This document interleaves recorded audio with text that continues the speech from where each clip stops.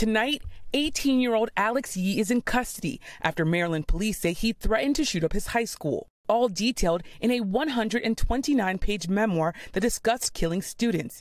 Yee shared the document with a friend, but said it was a work of fiction.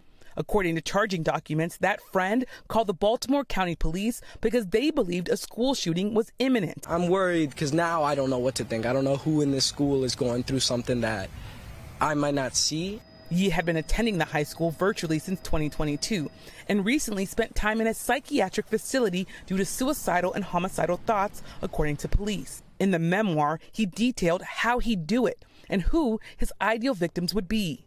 The document opens by saying it is a work of fiction, but Yee's friend told police the book's main character mirrored Yee in many ways. They were both Asian and felt bullied by other students. Authorities detailed other red flags that led to the misdemeanor charge, including medical officials previously reporting that Yee was preoccupied with self-harming, school shootings, and explosives.